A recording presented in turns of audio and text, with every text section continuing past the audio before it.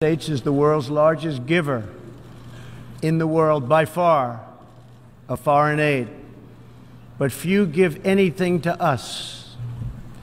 That is why we are taking a hard look at U.S. foreign assistance that will be headed up by Secretary of State Mike Pompeo.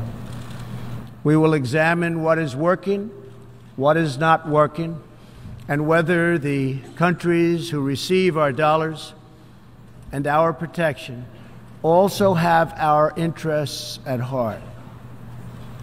Moving forward, we are only going to give foreign aid to those who respect us and, frankly, are our friends.